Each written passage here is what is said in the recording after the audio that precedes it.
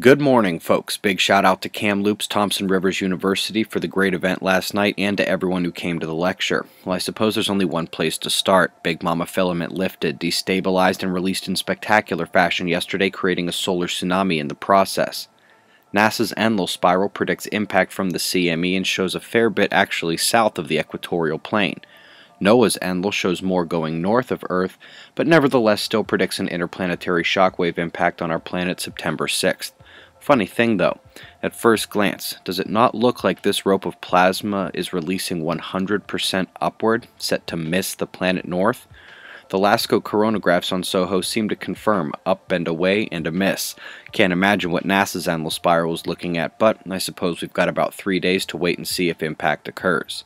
That second eruption you see coming from the bottom left of the sun is yet another burst from the sunspots turning in on the south. All of these eruptions we've got are perturbing the inner heliosphere, like Dr. Uyen and I have discussed on Fly on the Wall. Proton bombardment still surging a bit below official radiation storm levels at the dotted line. The long-duration event is accompanied by low-energy electrons as well. The solar wind is fairly steady, a bit of variation and a touch above the normal baseline. It's what's keeping the KP index off the floor at the moment. Solar flaring is still weak on the Earth-facing disk, and the current sunspots are lacking the form to fire.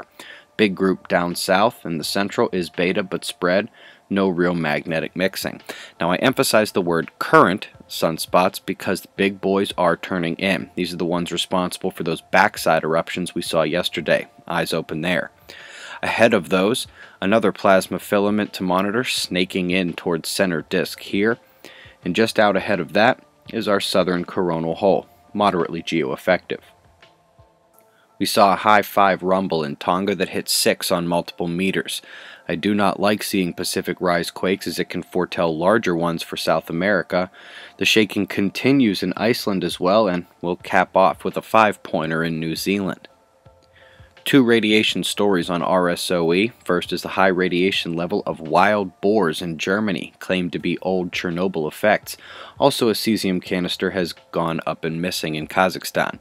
I'll also note the flooding nearing catastrophic levels statewide in Thailand. Top article today. Do you know what this is? It's a view of the Napa Valley quake zone in radar vision. Interesting article and graphics about the most recent major California earthquake. On the left, we've got Dolly, on land, weakening, might not make it to the Pacific. Meanwhile, Norbert has been named just to the west and is heading on a northwest track that may cause concern for southern Baja. The only 2 points of tropical development on Earth are sitting right next to one another. Let's shift a bit north and find the same low from yesterday in the Hudson, now boxed out by a second low just to its west. While it may look disorganized, it has stolen the convergence zone the last 12 hours, drawing heat and moisture up the central United States, and nobody should be surprised to see these watch zones in the northern states and up across the border into Canada. Brought the pressure overlay up for Europe so you can see the high pressure blocking one area in white, with the solid low to the south in purple in the eastern Mediterranean. That's why we've got severe alerts from Istanbul to the west. 4 vapor flows of note down under. You can see these with the cursor as I move left to right. This is where we find our precipitation zones this evening. 1, 2, 3, and 4.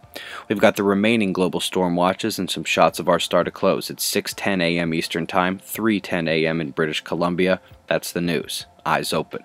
No fear. Be safe, everyone.